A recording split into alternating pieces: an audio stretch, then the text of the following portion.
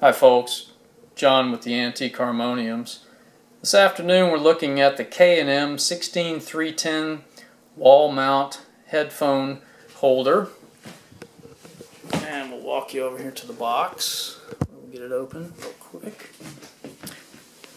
Sourced this from B&H, which is an excellent place to source pro audio and accessories. Let's get this undone here. There we go.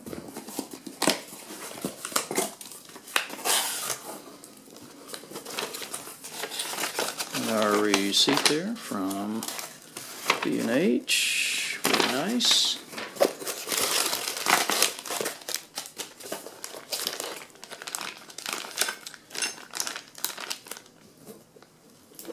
This cut open.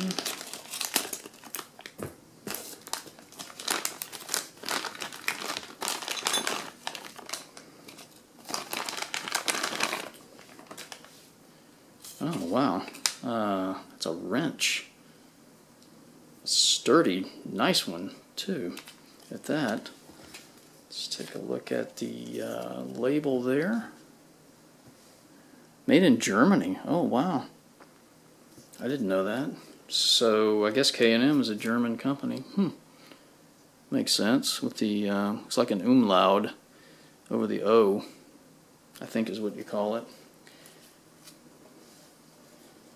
Man, that I didn't know that was going to be metal. That's heavy. Wow.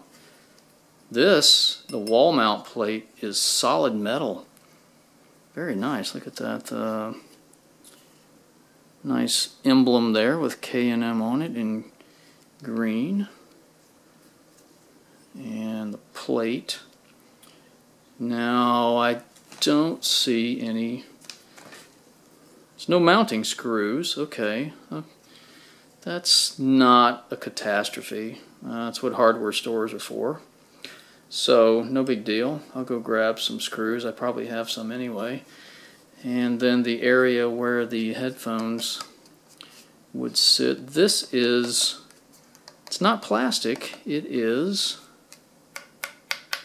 that's either very hard rubber or rubber coated metal. I'm not sure about that, but it's very nice. It's not